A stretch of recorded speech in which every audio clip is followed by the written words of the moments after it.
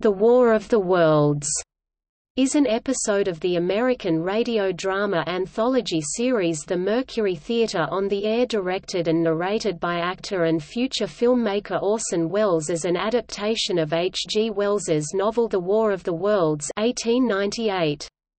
It was performed and broadcast live as a Halloween episode at 8 p.m. on Sunday, October 30, 1938, over the Columbia Broadcasting System radio network. The episode became famous for allegedly causing panic among its listening audience, though the scale of that panic is disputed. As the program had relatively few listeners, the one-hour program began with the theme music for the Mercury Theatre on the Air and an announcement that the evening's show was an adaptation of The War of the Worlds. Orson Welles then read a prologue which was closely based on the opening of H. G. Wells' novel but modified to place the story's setting in 1939. The next half-hour of the broadcast was presented as typical evening of radio programming, being interrupted by a series of news bulletins.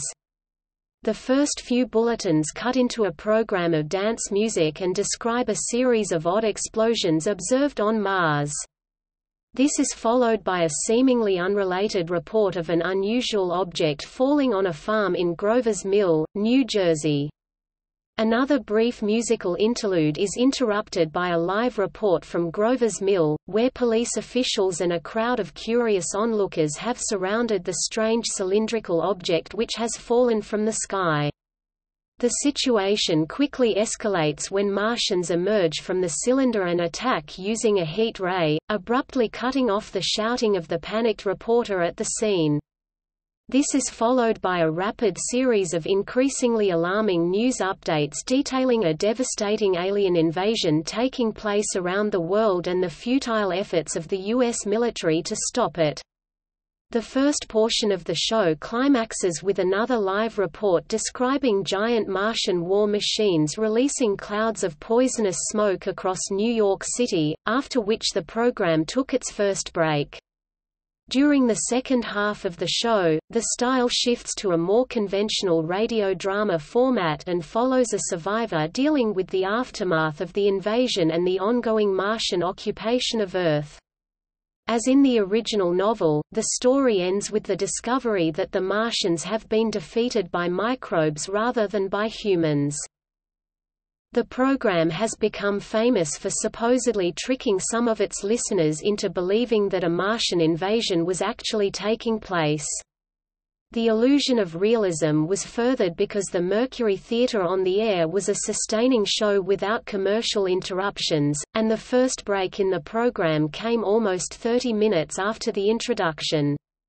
Popular legend holds that some of the radio audience may have been listening to the Chase and Sanborn Hour with Edgar Bergen and tuned into The War of the Worlds during a musical interlude, thereby missing the clear introduction that the show was a drama. However, contemporary research suggests that this happened only in rare instances. In the days after the adaptation, widespread outrage was expressed in the media.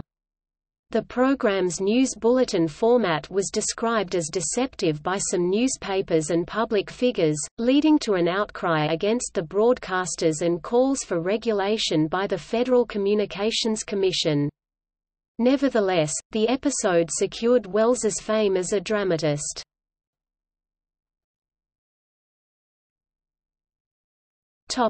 Production.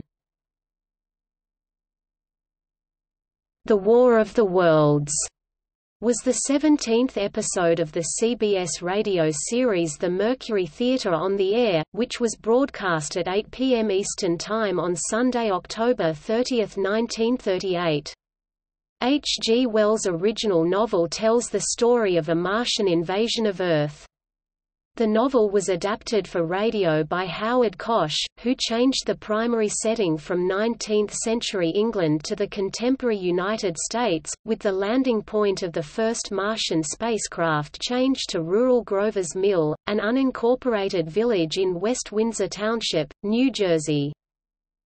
The program's format was a simulated live newscast of developing events.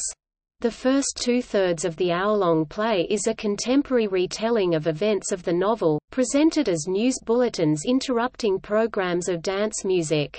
I had conceived the idea of doing a radio broadcast in such a manner that a crisis would actually seem to be happening," Wells later said, "and would be broadcast in such a dramatized form as to appear to be a real event taking place at that time, rather than a mere radio play." This approach was similar to Ronald Knox's radio hoax broadcasting The Barricades, about a riot overtaking London, that was broadcast by the BBC in 1926, which Wells later said gave him the idea for The War of the Worlds, a 1927 drama aired by Adelaide Station 5CL depicted an invasion of Australia via the same techniques and inspired reactions similar to those of the Wells broadcast. He was also influenced by the Columbia Workshop presentations, The Fall of the City, a 1937 radio play in which Wells played the role of an omniscient announcer, and Air Raid, a vibrant as it happens drama starring Ray Collins that aired October 27, 1938. Wells had previously used a newscast format for Julius Caesar, September 11, 1938, with H. V. Kaltenborn providing historical commentary throughout the story. The War of the Worlds broadcast used techniques similar to those of the March of Time, the CBS News documentary and dramatization radio series. Wells was a member of the program's regular cast, having first performed on the March of Time in March 1935. The Mercury Theatre on the Air and the March of Time shared many cast members, as well as sound effects chief Aura D. Nichols. Wells discussed his fake newscast idea with producer John Houseman and associate producer Paul Stewart. Together, they decided to adapt a work of science fiction. They considered adapting M.P. Shields' The Purple Cloud and Arthur Conan Doyle's The Lost World before purchasing the radio rights to The War of the Worlds. Houseman later wrote that he suspected Wells had never read it. Howard Koch had written the first drafts for the Mercury Theatre broadcasts, Hell on Ice, October 9, 17, October 16, and Around the World in 80 Days, October 23. Monday, October 24, he was assigned to adapt The War of the Worlds for broadcast the following Sunday night. Tuesday night, 36 hours before rehearsals were to begin, Koch telephoned Houseman in what the producer characterized as deep distress. Koch said he could not make The War of the Worlds interesting or credible as a radio play, a conviction echoed by his secretary Anne Frolick, a typist and aspiring writer whom Houseman had hired to assist him. With only his own abandoned script for Lorna Doone to fall back on, Houseman told Koch to continue adapting the Wells fantasy. He joined Koch and Frolick and they worked on the script throughout the night. On Wednesday night, the first draft was finished on schedule. On Thursday, associate producer Paul Stewart held a cast reading of the script, with Koch and Houseman making necessary changes. That afternoon, Stewart made an acetate recording, with no music or sound effects.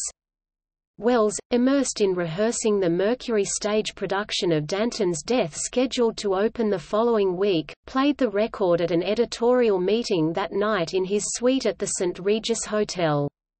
After hearing, "Air Raid" on the Columbia Workshop earlier that same evening, Wells viewed the script as dull. He stressed the importance of inserting news flashes and eyewitness accounts into the script to create a sense of urgency and excitement. Houseman, Koch, and Stewart reworked the script that night, increasing the number of news bulletins and using the names of real places and people whenever possible. Friday afternoon, the script was sent to Davidson Taylor, executive producer for CBS, and the network legal department. Their response was that the script was too credible and its realism had to be toned down. As using the names of actual institutions could be actionable, CBS insisted upon some 28 changes in phrasing. Under protest and with a deep sense of grievance we changed the Hotel Biltmore to a non-existent Park Plaza, Transamerica Radio News to Intercontinental Radio News, the Columbia Broadcasting Building to Broadcasting Building. Houseman wrote, "The United States Weather Bureau in Washington, D.C. was changed to the Government Weather Bureau. Princeton University Observatory to Princeton Observatory.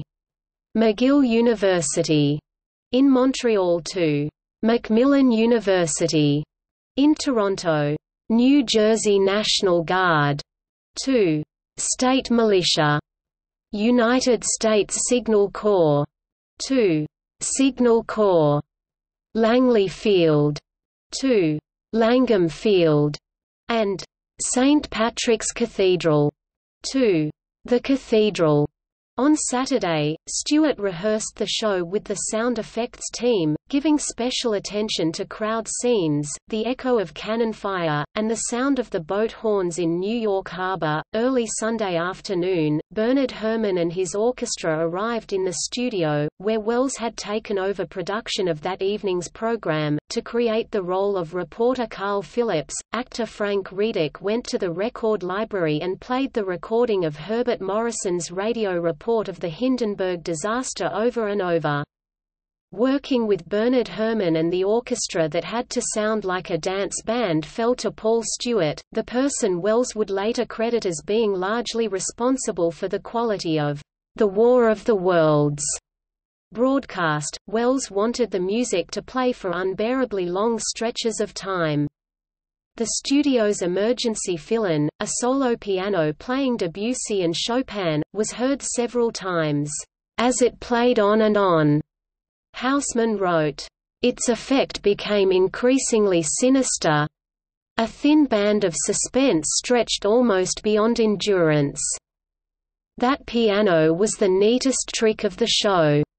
Dress rehearsal was scheduled for 6 p.m.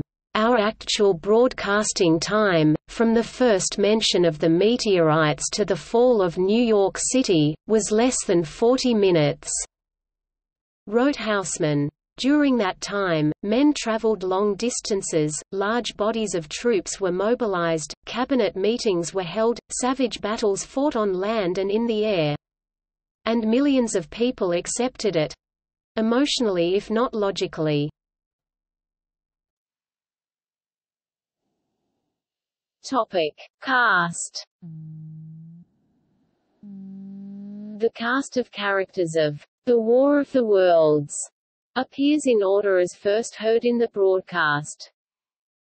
Announcer, Dan Seymour. Narrator, Orson Welles. First studio announcer, Paul Stewart. Meridian room announcer, William Alland. Reporter Carl Phillips, Frank Readick. Professor Richard Pearson, Orson Welles. Second studio announcer, Carl Frank. Mr. Wilmuth, Ray Collins. Policeman at Wilmuth Farm, Kenny Delmer. Brigadier General Montgomery Smith, Richard Wilson. Mr. Harry MacDonald, Vice President in charge of radio operations, Ray Collins. Captain Lansing of the Signal Corps, Kenny Delmer. Third studio announcer, Paul Stewart.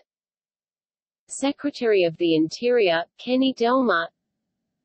22nd Field Artillery Officer, Richard Wilson. Field Artillery Gunner, William Alland. Field Artillery Observer, Stefan Schnabel.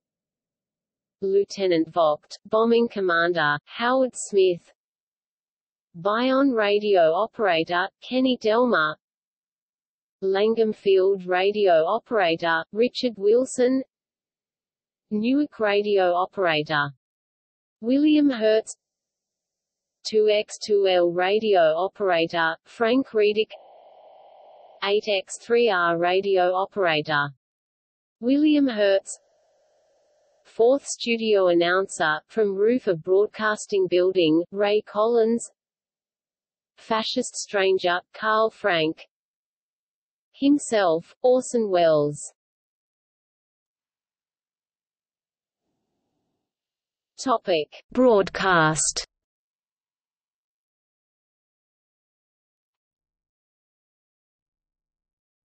Topic: Plot summary. The War of the Worlds begins with a paraphrase of the beginning of the novel, updated to contemporary times. The announcer introduces Orson Welles. We know now that in the early years of the 20th century, this world was being watched closely by intelligences greater than man's and yet as mortal as his own. We know now that as human beings busied themselves about their various concerns, they were scrutinized and studied, perhaps almost as narrowly as a man with a microscope might scrutinize the transient creatures that swarm and multiply in a drop of water.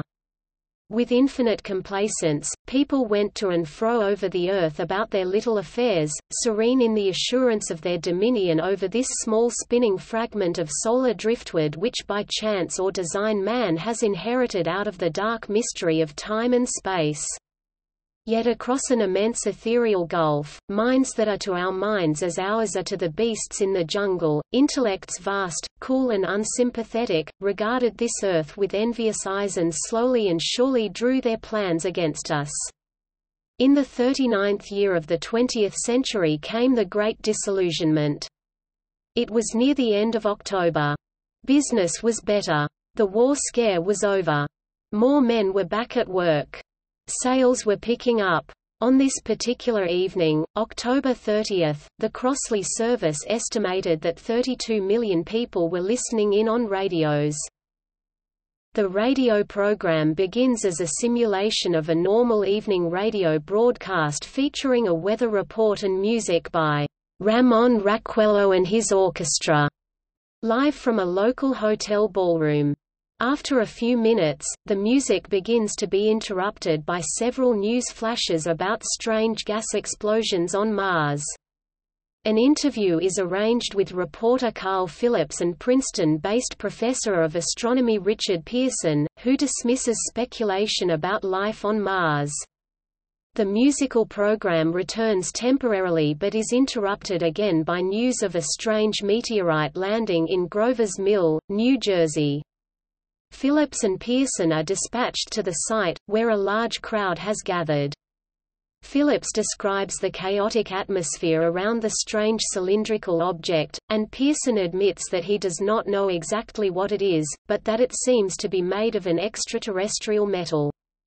The cylinder unscrews, and Phillips describes the tentacled, horrific monster that emerges from inside. Police officers approach the Martian waving a flag of truce, but the invaders respond by firing a heat ray, which incinerates the delegation and ignites the nearby woods and cars as the crowd screams.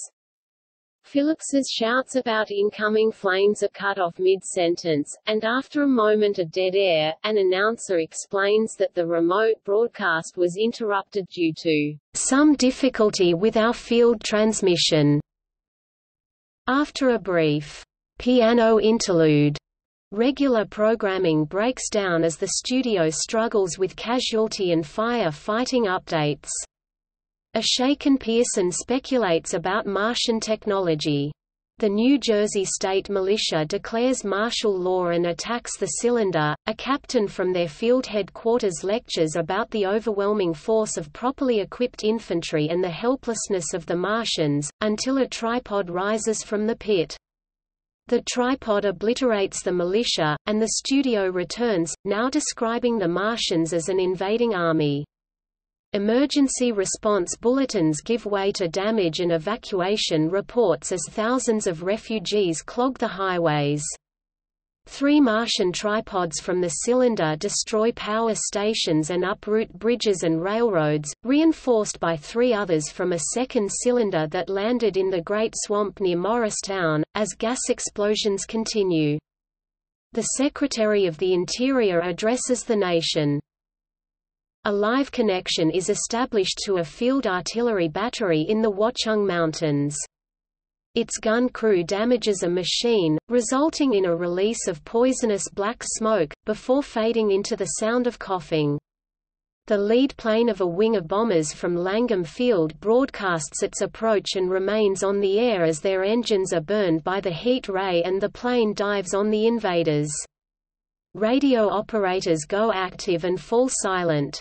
Although the bombers manage to destroy one machine, the remaining 5 are spreading black smoke across the Jersey marshes into Newark. Eventually, a news reporter, broadcasting from atop the broadcasting building, describes the Martian invasion of New York City. 5 great machines wading the Hudson. Like men wading through a brook. Black smoke drifting over the city, people diving into the East River. Like rats. Others in Times Square. Falling like flies. He reads a final bulletin stating that Martian cylinders have fallen all over the country, then describes the smoke approaching down the street until he has a coughing fit and falls silent, leaving only the sounds of the city under attack in the background. Finally, a ham radio operator is heard calling, 2X2L calling CQ, New York. Isn't there anyone on the air? Isn't there anyone on the air? Isn't there anyone? After a period of silence comes the voice of announcer Dan Seymour. You are listening to a CBS presentation of Orson Welles and the Mercury Theatre of the Air, in an original dramatization of The War of the Worlds by H. G. Wells. The performance will continue after a brief intermission. The last third of the program is a monologue and dialogue. Professor Pearson, having survived the attack on Grover's Mill, attempts to make contact with other humans.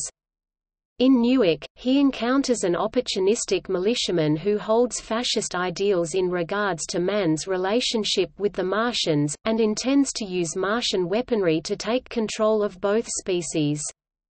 Declaring that he wants no part of his world, Pearson leaves the stranger with his delusions.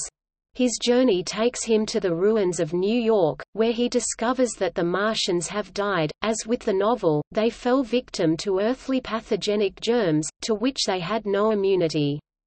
Life eventually returns to normal, and Pearson finishes writing his recollections of the invasion and its aftermath.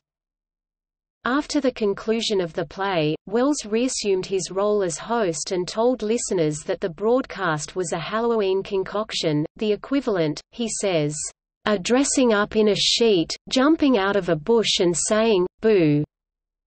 Popular mythology holds the disclaimer was hastily added to the broadcast at the insistence of CBS executives, as they became aware of panic inspired by the program. In fact, at the station break, network executive Davidson Taylor had attempted to prevent Wells, who had added the speech at the last minute, from reading it on air for fear of allowing the network to legal liability, but Wells delivered it anyway.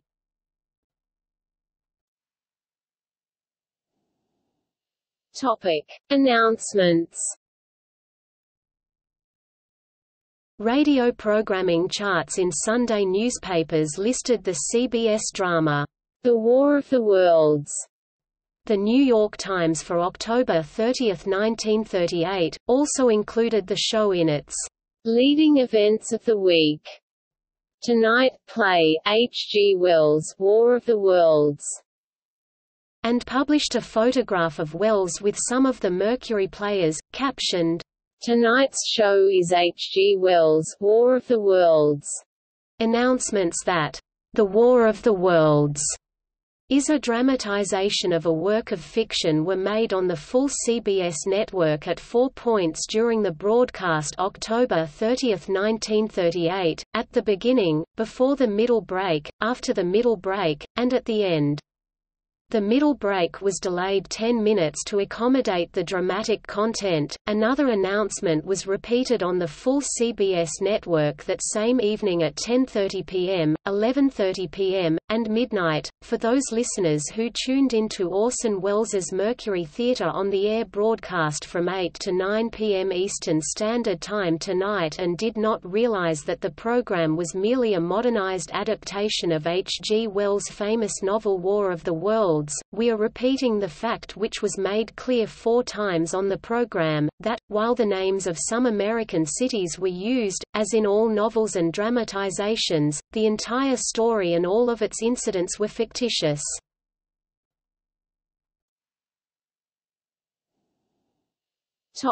Competition. In the first place, most people didn't hear the show. Frank Stanton, research director, CBS Radio Network and Radio Research Project, NBC Red Network, carried the Chase and Sanborn Hour with Edgar Bergen and Charlie McCarthy. According to Hooper ratings, the most popular national program of 1938, NBC Blue Network, carried Out of the West, with Ernest Gill and his orchestra, from San Francisco. Mutual Broadcasting System, carried WOR Symphony, Alfred Wallenstein, conductor. Colonial Network, in New England, carried Father Coglin's paid program.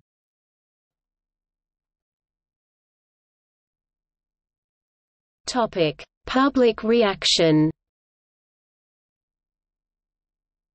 Producer John Houseman noticed that at about 8:32 p.m. ET, CBS supervisor Davidson Taylor received a telephone call in the control room.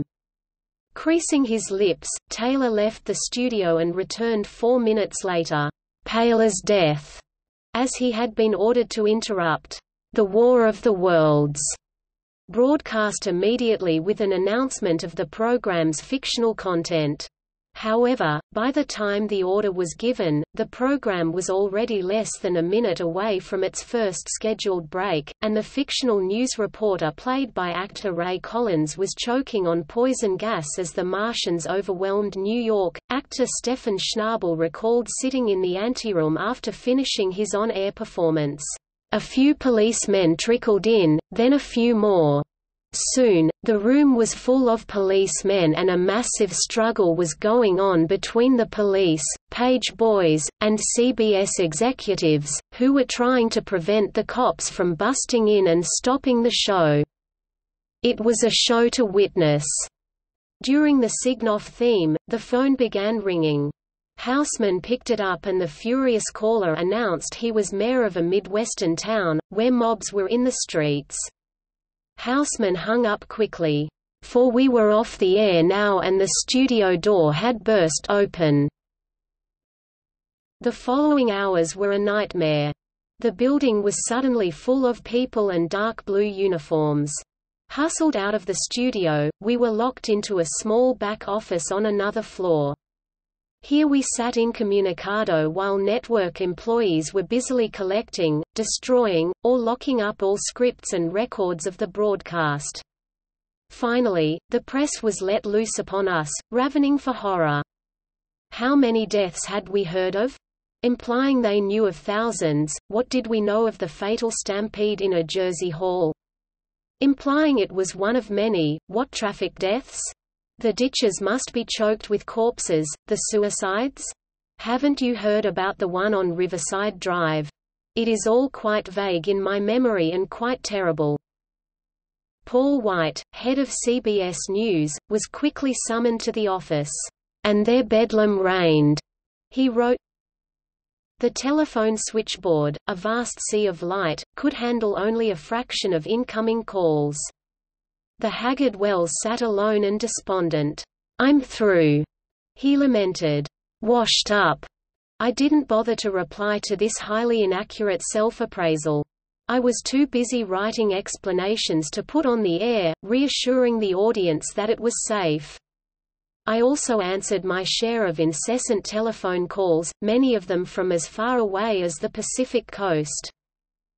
Because of the crowd of newspaper reporters, photographers, and police, the cast left the CBS building by the rear entrance.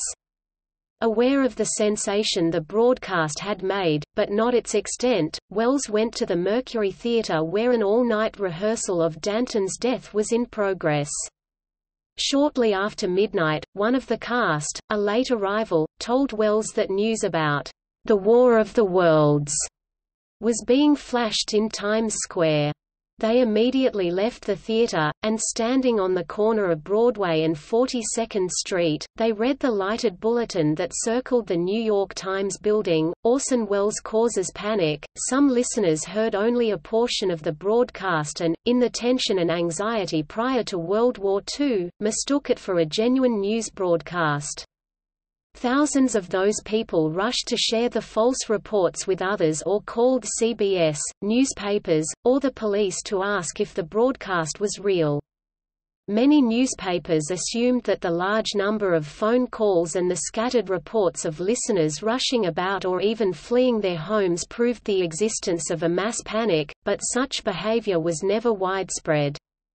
Future Tonight show host Jack Paar had announcing duties that night for Cleveland CBS affiliate WGAR. As panicked listeners called the studio, Paar attempted to calm them on the phone and on air by saying, "The world is not coming to an end. Trust me. When have I ever lied to you?" When the listeners started charging Paar with covering up the truth, he called WGAR's station manager for help.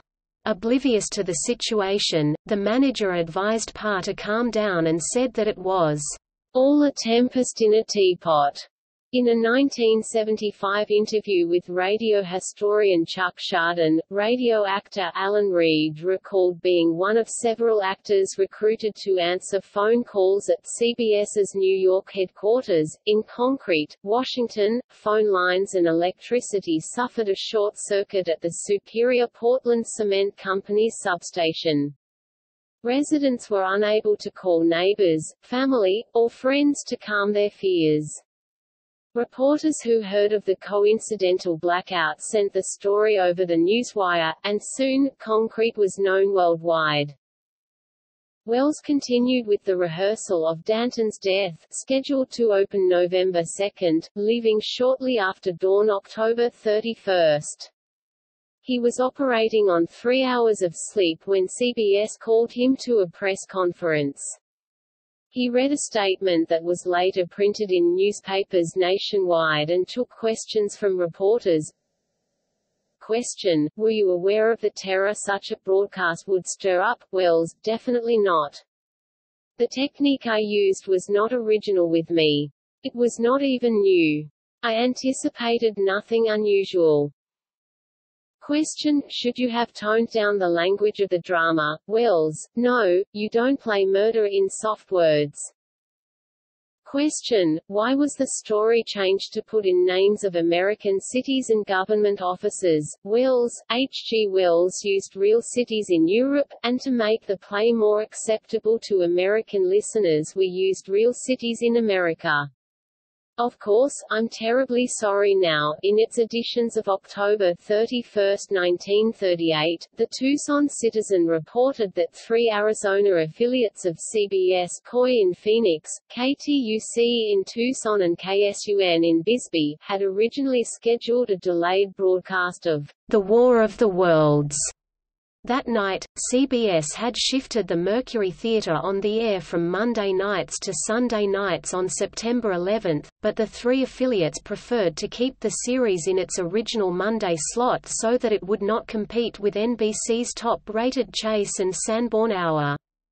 However, late on that Sunday night, CBS contacted KOI and KTUC owner Burrage Butler and instructed him not to air the program the following night. Within 3 weeks, newspapers had published at least 12,500 articles about the broadcast and its impact, but the story dropped from the front pages after a few days. Adolf Hitler referenced the broadcast in a speech in Munich on November 8, 1938. Wells later remarked that Hitler cited the effect of the broadcast on the American public as evidence of "The corrupt condition and decadent state of affairs in democracy." Bob Sanders recalled looking outside the window and seeing a traffic jam in the normally quiet Grover's Mill, New Jersey, a crossroads of Cranberry and Clarksville roads. Causes. Later studies indicate that many missed the repeated notices about the broadcast being fictional, partly because the Mercury Theatre on the Air, an unsponsored CBS cultural program with a relatively small audience, ran at the same time as the NBC Red Network's popular Chase and Sanborn Hour featuring ventriloquist Edgar Bergen. At the time, many Americans assumed that a significant number of Chase and Sanborn listeners changed stations when the first comic sketch ended and a musical number by Nelson Eddy began and then tuned in The War of the Worlds after the opening announcements, but historian A. Brad Schwartz, after studying hundreds of letters from people who heard The War of the Worlds, as well as contemporary audience surveys, concluded that very few people frightened by Wells's broadcast had tuned out Bergen's program. All the hard evidence suggests that the Chase and Sanborn Hour was only a minor contributing factor to the Martian hysteria. He wrote, "In truth, there was no mass exodus from Charlie McCarthy to Orson Welles that night. Because the broadcast was unsponsored, Welles and company could schedule breaks at will, rather than arranging them around advertisements. As a result, the only notices that the broadcast was fictional came at the start of the broadcast and about 40 and 55 minutes into it." A study by the Radio Project discovered that fewer than one-third of frightened listeners understood the invaders to be aliens. Most thought that they were listening to reports of a German invasion or of a natural catastrophe. "People were on edge," wrote Welles biographer Frank Brady. For the entire month prior to The War of the Worlds, radio had kept the American public alert to the ominous happenings throughout the world. The Munich crisis was at its height. For the first time in history, the public could tune into their radios every night and hear, boot by boot, accusation by accusation, threat by threat, the rumblings that seemed inevitably leading to a world war. CBS News chief Paul White wrote that he was convinced that the panic induced by the broadcast was a result of the public suspense generated before the Munich Pact. Radio listeners had had their emotions played upon for days. Thus they believed the Welles production even though it was specifically stated that the whole thing was fiction. The supposed panic was so tiny as to be practically immeasurable on the night of the broadcast. Radio had siphoned off advertising revenue from print during the Depression, badly damaging the newspaper industry. So the papers seized the opportunity presented by Welles' program to discredit radio as a source of news. The newspaper industry sensationalized the panic to prove to advertisers, and regulators, that radio management was irresponsible and not to be trusted.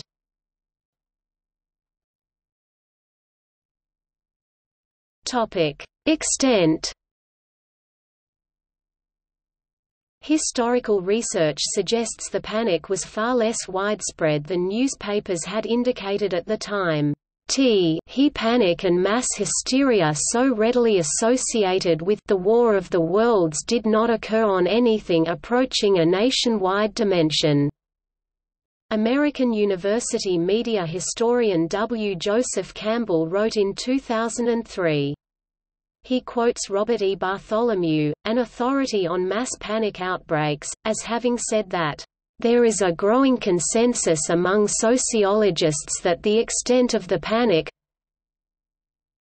was greatly exaggerated." That position is supported by contemporary accounts.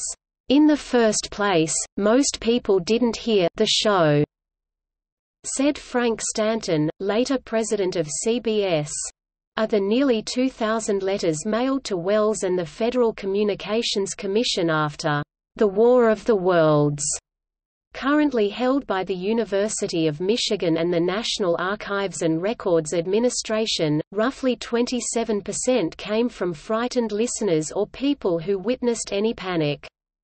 After analyzing those letters, A. Brad Schwartz concluded that although the broadcast briefly misled a significant portion of its audience, very few of those listeners fled their homes or otherwise panicked.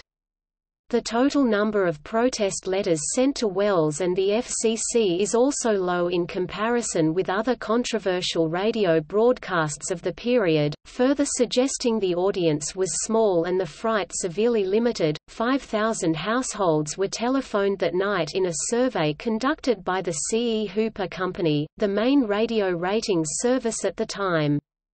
Only 2% of the respondents said they were listening to the radio play, and no one stated they were listening to a news broadcast. About 98% of respondents said they were listening to other radio programming. The Chase and Sanborn Hour was by far the most popular program in that time slot, or not listening to the radio at all.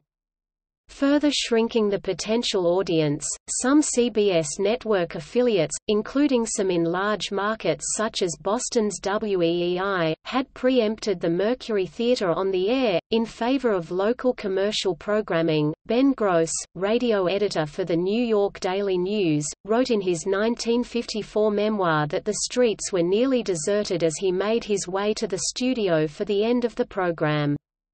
Producer John Houseman reported that the Mercury Theatre staff was surprised when they were finally released from the CBS studios to find life going on as usual in the streets of New York.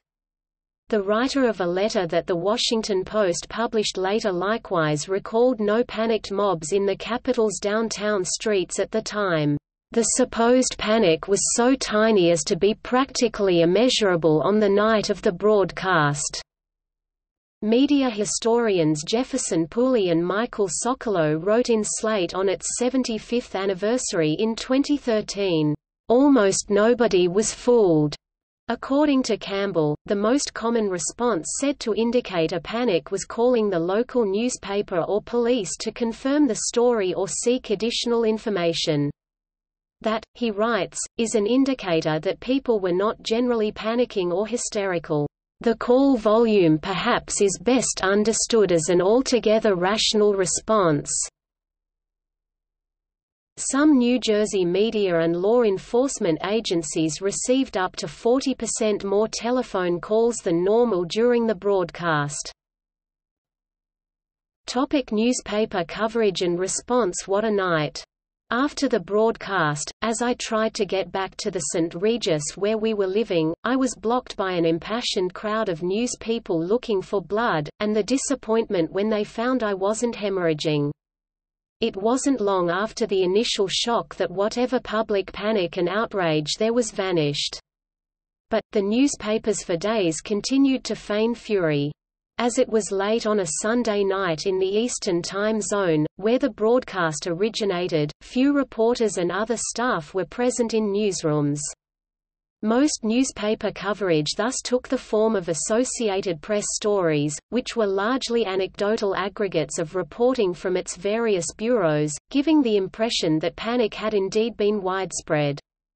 Many newspapers led with the Associated Press's story the next day. The Twin City Sentinel of Winston-Salem, North Carolina pointed out that the situation could have been even worse if most people had not been listening to Edgar Bergen's show. Charlie McCarthy last night saved the United States from a sudden and panicky death by hysteria. On November 2, 1938, the Australian newspaper The Age characterized the incident as mass hysteria and stated that never in the history of the United States had such a wave of terror and panic swept the continent. Unnamed observers quoted by The Age commented that the panic could have only happened in America. Editorialists chastised the radio industry for allowing that to happen. The response may have reflected newspaper publishers' fears that radio, to which they had lost some of the advertising revenue that was scarce enough during the Great Depression, would render them obsolete. In The War of the Worlds, they saw an opportunity to cast aspersions on the newer medium. The nation as a whole continues to face the danger of incomplete, misunderstood news over a medium which has yet to prove that it is competent to perform the news job, wrote editor and publisher. The newspaper industry's trade journal, William Randolph Hearst's papers called on broadcasters to police themselves, lest the government step in, as Iowa Senator Clyde L. Herring proposed a bill that would have required all programming to be reviewed by the FCC prior to broadcast. He never actually introduced it. Others blamed the radio audience for its credulity. Noting that any intelligent listener would have realized the broadcast was fictional, the Chicago Tribune opined, it would be more tactful to say that some members of the radio audience are a trifle retarded mentally, and that many a program is prepared for their consumption. Other newspapers took pains to note that anxious listeners had called their offices to learn whether Martians were really attacking. Few contemporary accounts exist outside newspaper coverage of the mass panic and hysteria supposedly induced by the broadcast. Justin Levine, a producer at KFIAM in Los Angeles, wrote in a 2000 history of the FCC's response to hoax broadcasts that the anecdotal nature of such reporting makes it difficult to objectively assess the true extent and intensity of the panic. Bartholomew sees this as yet more evidence that the panic was predominantly a creation of the newspaper industry.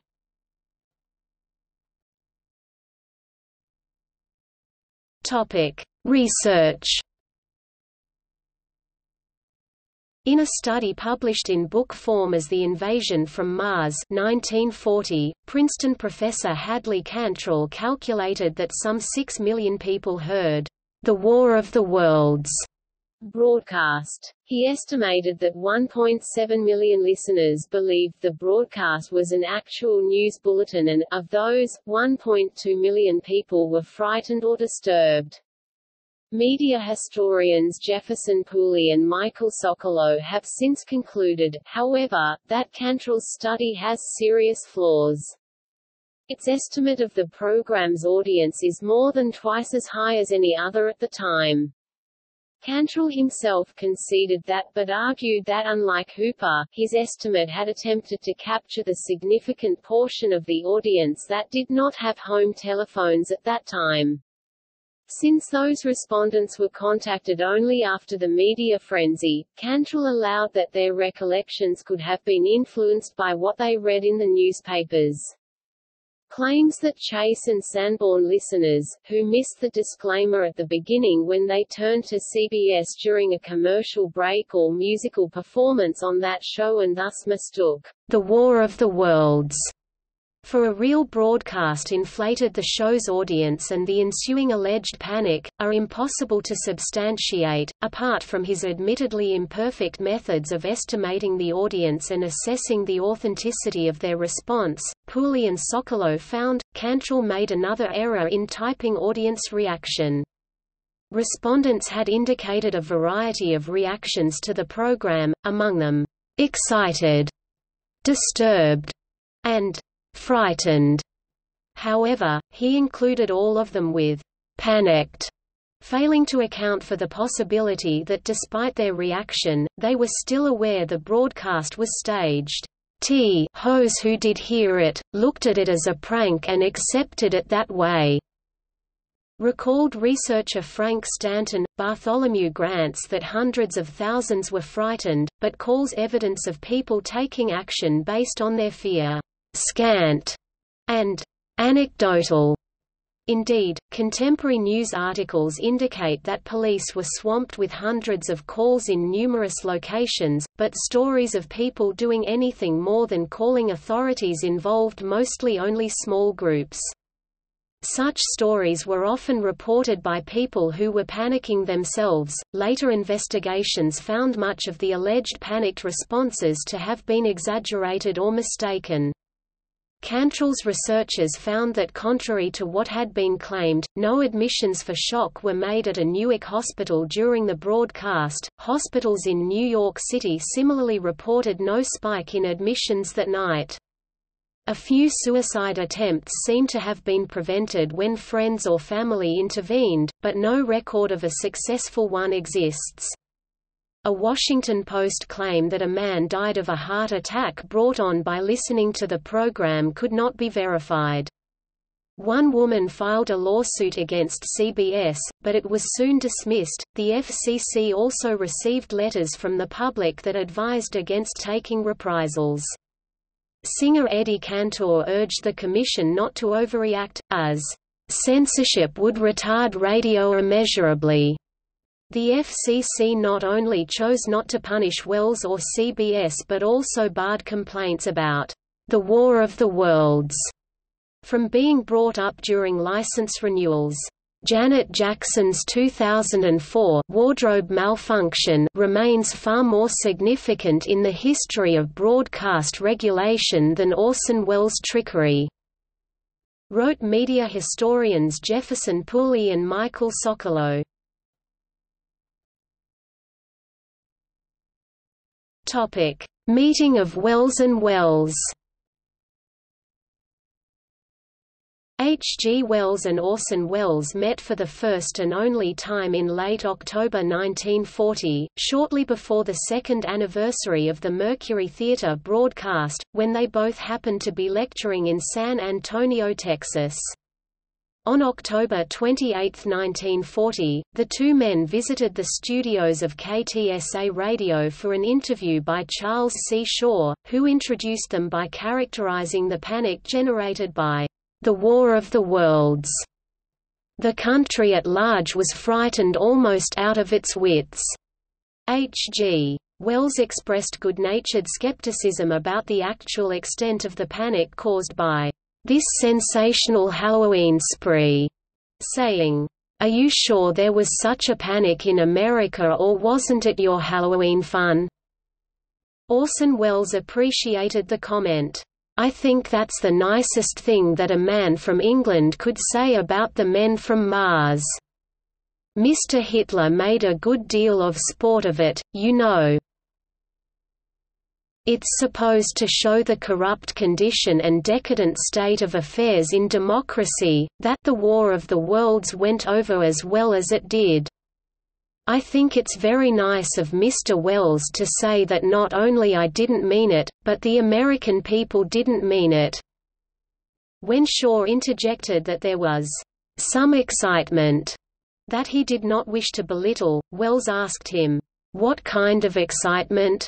Mr. H. G. Wells wants to know if the excitement wasn't the same kind of excitement that we extract from a practical joke in which somebody puts a sheet over his head and says, 'Boo, I don't think anybody believes that that individual is a ghost, but we do scream and yell and rush down the hall. And that's just about what happened. That's a very excellent description.'" Shaw said, "You aren't quite serious in America, yet," said Wells. "You haven't got the war right under your chins. And the consequence is you can still play with ideas of terror and conflict. It's a natural thing to do until you're right up against it. Until it ceases to be a game." Wells said, a phrase that Wells repeated in agreement. Britain and France had then been at war with Nazi Germany for more than a year.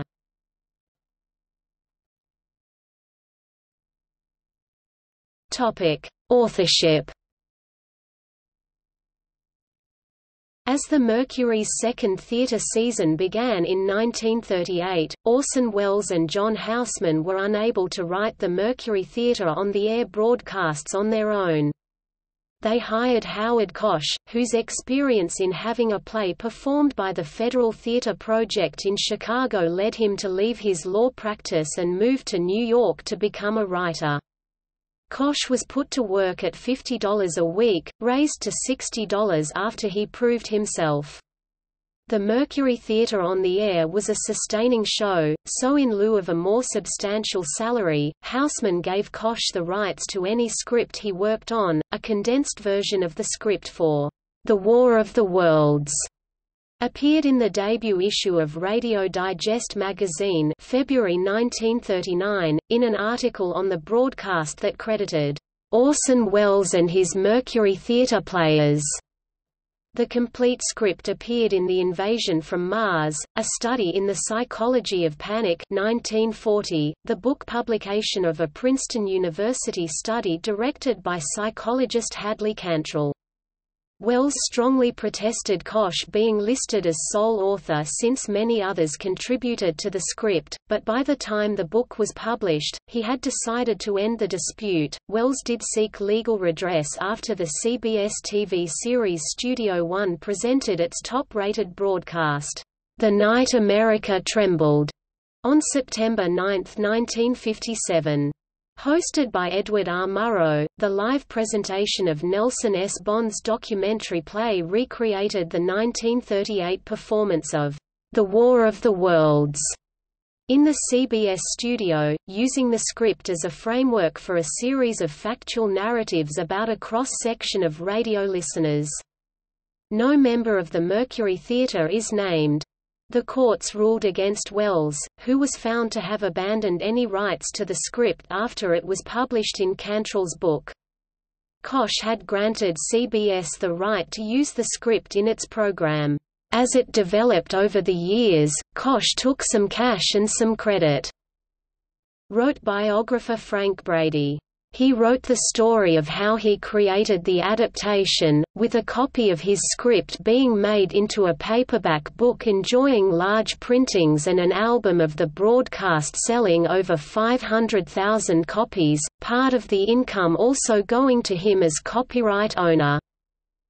The book, The Panic Broadcast, was first published in 1970. The best-selling album was a sound recording of the broadcast titled Orson Welles' War of the Worlds, released by arrangement with Mannheim Fox Enterprises, Inc. The source discs for the recording are unknown. Welles told Peter Bogdanovich that it was a poor-quality recording taken off the air at the time of broadcast, "a pirated record which people have made fortunes of money and have no right to play."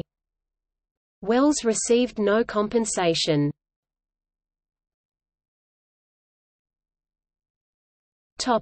Legacy. Initially apologetic about the supposed panic his broadcast had caused, and privately fuming that newspaper reports of lawsuits were either greatly exaggerated or totally fabricated, Welles later embraced the story as part of his personal myth. Houses were emptying, churches were filling up, from Nashville to Minneapolis there was wailing in the streets and the rending of garments. He told Peter Bogdanovich years later. CBS, too, found reports ultimately useful in promoting the strength of its influence. It presented a fictionalized account of the panic in The Night America Trembled, a 1957 episode of the television series Studio One, and included it prominently in its 2003 celebrations of CBS's 75th anniversary as a television broadcaster. The legend of the panic, according to Jefferson and Sokolow, grew exponentially over the following years. It persists because it so perfectly captures our unease with the media's power over our lives. In 1975, ABC aired the television movie The Night That Panicked America, depicting the effect the radio drama had on the public using fictional, but typical American families of the time.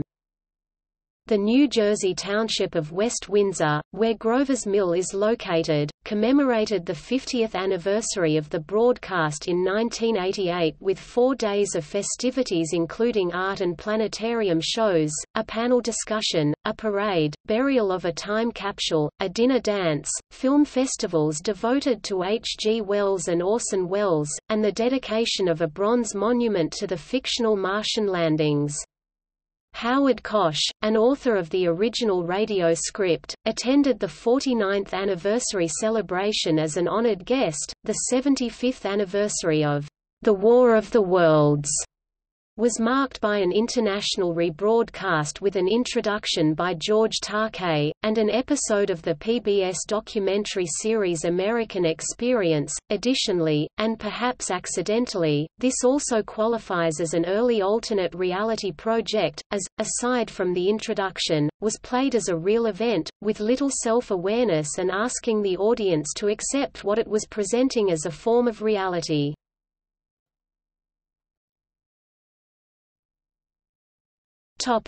Awards. On January 27, 2003, the Mercury Theatre broadcast of The War of the Worlds was one of the first 50 recordings made part of the National Recording Registry of the Library of Congress.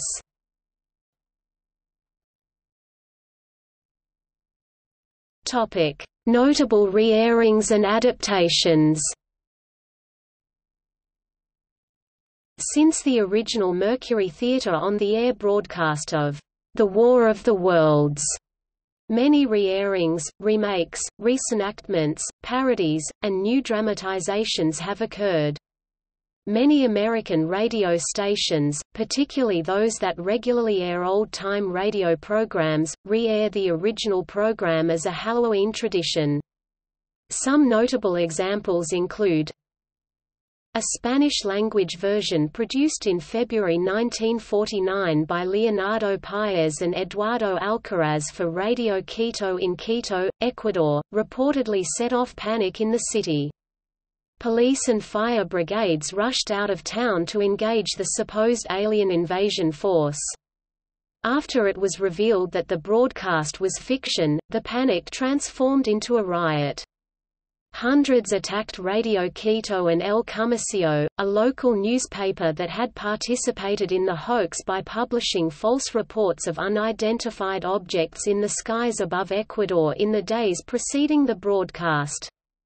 The riot resulted in at least 7 deaths, including those of Paez's girlfriend and nephew. Paez moved to Venezuela after the incident. An updated version of the radio drama aired several times between 1968 and 1975 on WKBW Radio in Buffalo, New York. On the 50th anniversary of the radio play, on October 30, 1988, a remake was aired, originated by WGBH, picked up by 150 national public radio stations, produced by Judith Walcott of Otherworld Media, recorded outdoors at Skywalker Ranch, directed by David Osman, who updated Howard Koch's original script, to make it sound like modern public radio, with Koch's approval and starring Jason Robards, Steve Allen, Hector Elizondo, René Aubergenois, Philip Proctor, Douglas Edwards, Scott Simon, and Terry Gross. It was nominated for a Grammy Award for Best Spoken Word or Non-Musical Recording. In 1994, LA Theatre Works and Pasadena, California public radio station KPCC broadcast the original play before a live audience. Most of the cast for this production had appeared in one of more incarnation of Star Trek, including Leonard Nimoy, John Delancey, Dwight Schultz, Will Wheaton, Gates McFadden, Brent Spinner, Armin Shimmerman, Jerry Hardin, and Tom Virtue. Delancey directed. It was accompanied by an original sequel called When Worlds Collide, co-written by Delancey and Nat Segeloff, featuring the same cast as themselves. On October 30, 2002, XM Satellite Radio collaborated with conservative talk show host Glenn Beck for a live recreation of the broadcast, using Koch's original script and airing on October 30. The remake aired on the Buzz XM channel, as well as on Beck's AM, FM affiliates. On October 30, 2013, KPCC re-aired the show, introduced by George Takei with a documentary on the 1938 radio show's production. On November 12, 2017, a new opera based on War of the Worlds premiered at Walt Disney Concert Hall and Outdoors in Los Angeles. The music was composed by Annie Gosfield, commissioned by the Los Angeles Philharmonic, directed by Yuval Sharon, and narrated by Sigourney Weaver.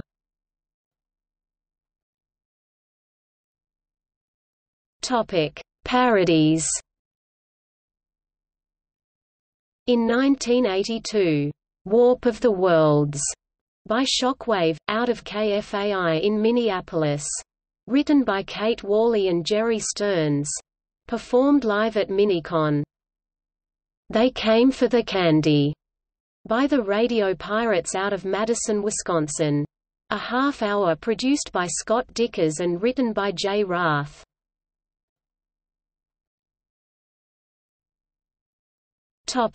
Alternate versions.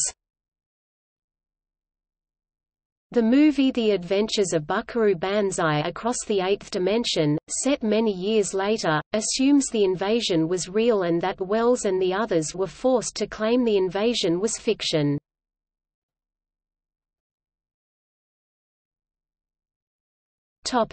See also: JAFR alien invasion, Jovian-Plutonian gravitational effect. Notes